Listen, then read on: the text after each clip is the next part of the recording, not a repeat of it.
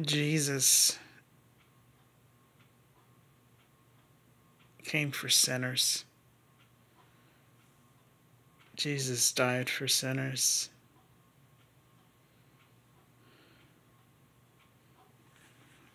He died for the people that don't do the right things.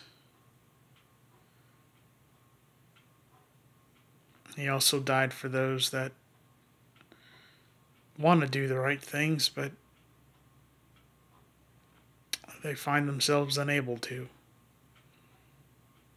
And he came for those that don't even want to think about doing the right things. And he died for those people too.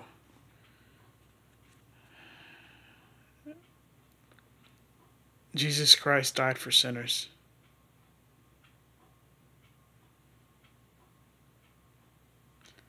While we were yet sinners, Christ died for us.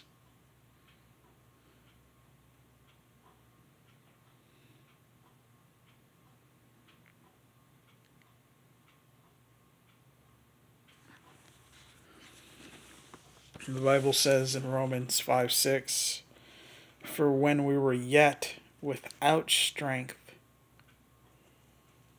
in due time Christ died for the ungodly."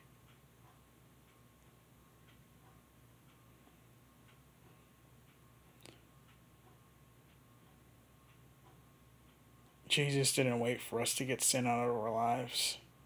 He didn't wait for us to be strong, nor do the right thing.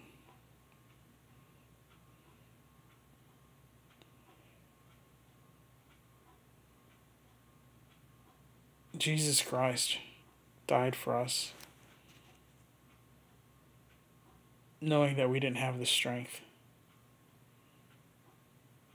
to do the right things, to not sin, nor to pay for our own sins, Um, in Romans 5:8, but God commended his love toward us in that while we were yet sinners, Christ died for us.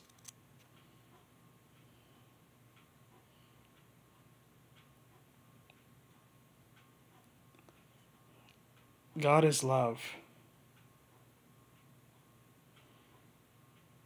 Jesus Christ tasted death for every man.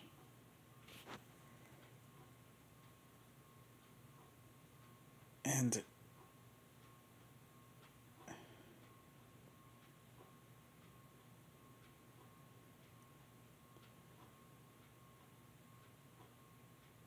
for some people who think that what Jesus did wasn't enough,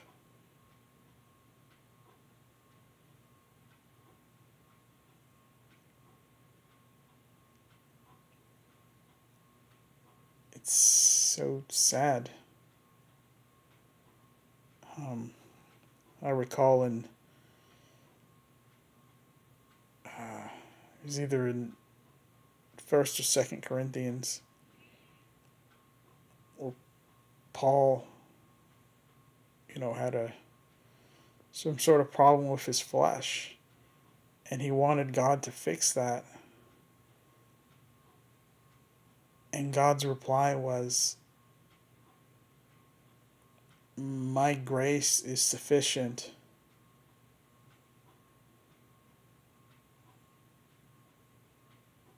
And, that my strength is made perfect in weakness.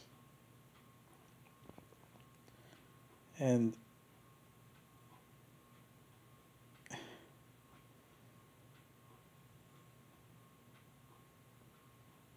so many people want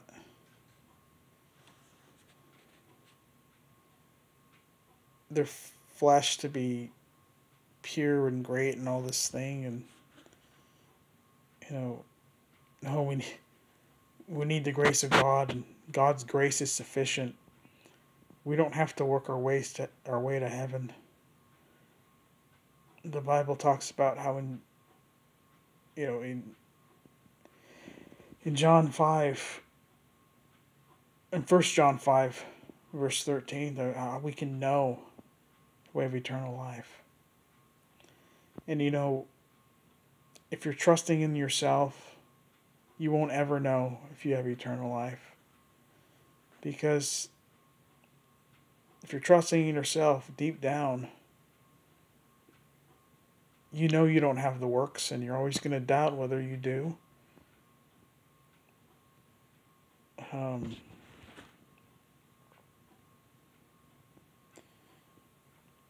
but if we know that we can have God's grace, and we know that Jesus Christ died on the cross, we know that he was God manifested in the flesh.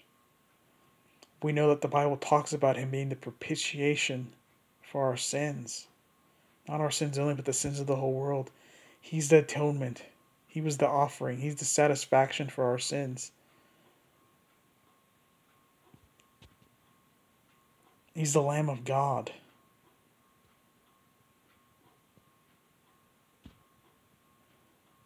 And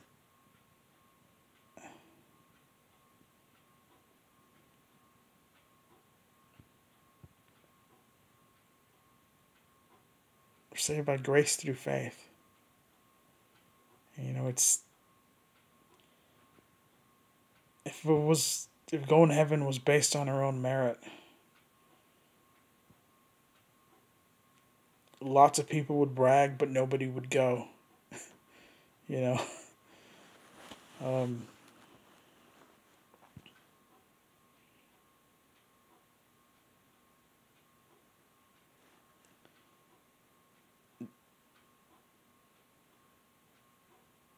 our works aren't impressive at all. I mean, and if you think it is, it's because you lowered the bar to such a pathetic degree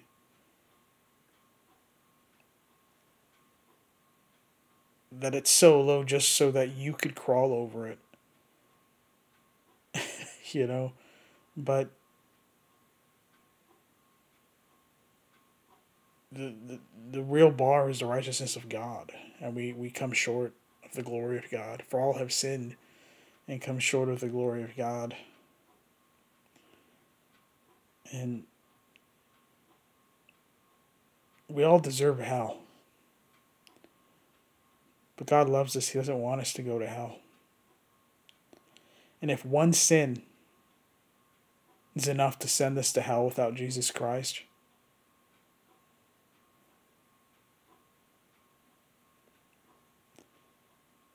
then one offering is enough to make us not go there. And that was Jesus Christ dying on the cross. Right? Because God's fair. God knows we're corrupted and we're sinful in our flesh dwelleth no good thing. And it's actually very easy for us to go to hell. Obviously without Christ. Because, again, one sin is enough to send us to hell. So if God wants to be fair, and, God's a just God, and he knows it's ridiculously easy for us to sin and for us to go to hell without Christ. So he had to make it ridiculously easy for us to be saved. And some people want to mock so-called easy believism. But if doing anything hard was required for us to be saved, then we would burn. Because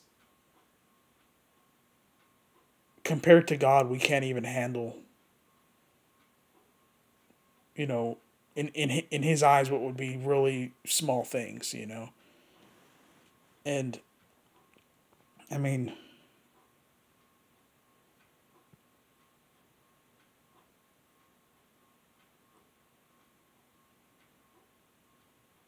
we can't even control our thoughts for a full day, The Bible says the thought of foolishness is sin. And we all think of stupid stuff, you know. And knowing that Jesus Christ never had a foolish thought.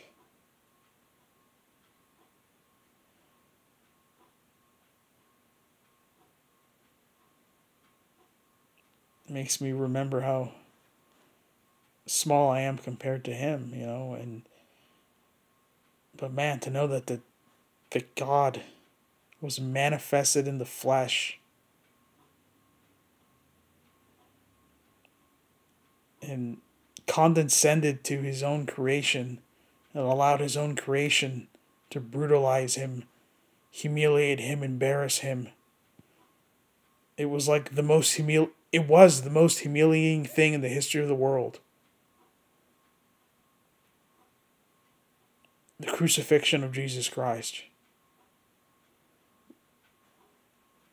Where the creatures crucified the Creator.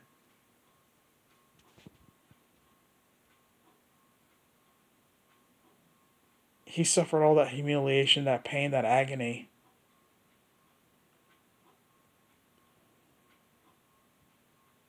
Because he didn't want us to go to hell. Because he wants to pay for our sins. And if we believe that he did it, you know, we'll be saved because he did it. It's paid in full. You know? And you still want to trust in yourself?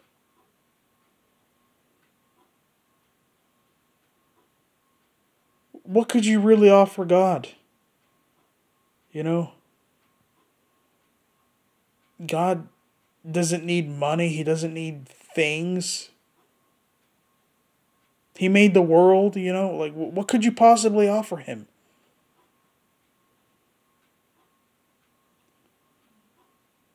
That's why we need the blood of Christ.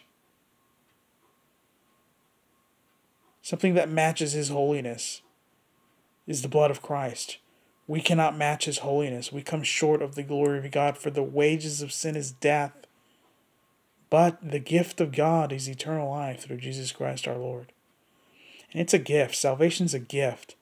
We do not earn a gift. We do not work for a gift. It's God. God's the one giving the gift. And God's not a liar. And God's not a thief. He's not going to promise you something, give it to you, and steal it from you later, or take it away from you later. When he promised that it's something eternal, it'll last forever.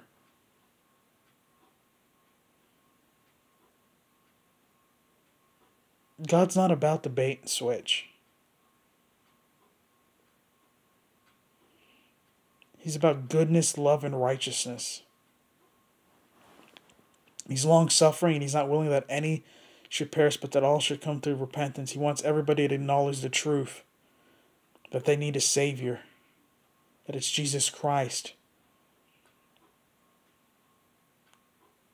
That, you know, if righteousness come by the law, then Christ is dead in vain. Most people, I've heard the term, Jesus Christ died for my sins. But most people don't understand what that means. And the reason he died for our sins. The reason he died for our sins is because our sins would send us to hell. And,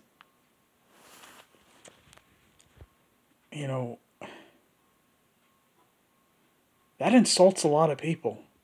You know, a lot of people think, yeah, maybe the guy across the street, you know, deserves to go to hell, but I don't, you know. And people think, yeah, maybe that murderer in the maximum security prison, you know, deserves to go to hell. Or that guy on death row, man, maybe he deserves to go to hell. He murdered 10 people. But all liars, you know? Really? Or adulterers or an idolater or something. Like, yeah, because that's how holy God is. But you know what? The blood of Jesus Christ is greater than your sin. And Jesus Christ came to redeem us from the curse of the law. And he came to save our souls. The gospel is the death, burial, and resurrection of Jesus Christ. If we add to that, it's not good news. If we add to that, it ceases to be of God, and it starts to become about us and what we do. If you're trusting, in yourself, you're not trusting in Christ. If you're trusting in a water baptism, you're not trusting in Jesus Christ. If you're trusting in how you behave, well, that's about you. That's not about what Jesus did. If you're trusting in trying to stop sinning, you already failed because you've already sinned, and you're going to continue to sin, unfortunately, until the day you die, because you have a sin nature that you inherited from Adam. And, even think about children, like parents teach their children, how to eat with a knife and a fork. They help them walk, learn how to walk. They potty train them. But they don't teach their kids to lie. And every child lies because it's in their nature, their sin nature. And again, I just want to end this video with Romans 5:6. For when we were yet without strength, in due time, Christ died for the ungodly. Sirs, what must I do to be saved? That question appears in Acts chapter 16, verse 30. And in verse 31, the answer is, believe on the Lord Jesus Christ, and thou shalt be saved in thine house. Believe means to trust, to put your faith in. Right? Just how you might sit in a chair and trust that the legs aren't going to snap on the chair. You just simply trust Christ, and if you're sitting on a chair, you're sitting on a chair. It has nothing to do with your behavior, whether you're being nice to people, or you're like thanking that chair or anything like that. And of course, if you get saved, you should be thankful to God, right? But for some crazy reason, you're not. But you got saved. You're sealed unto the day of redemption. Jesus Christ cannot deny himself. When he promises something,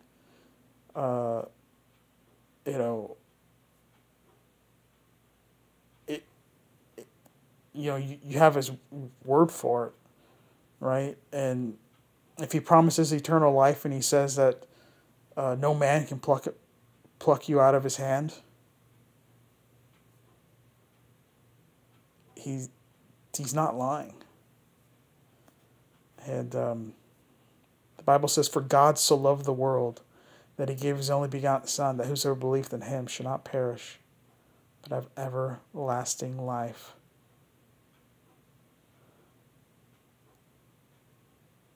God didn't give you to save yourself. He gave the world Jesus Christ.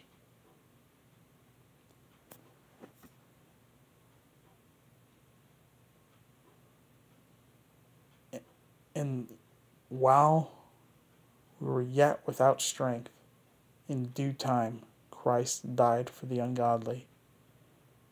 Hallelujah. Thank you, Jesus.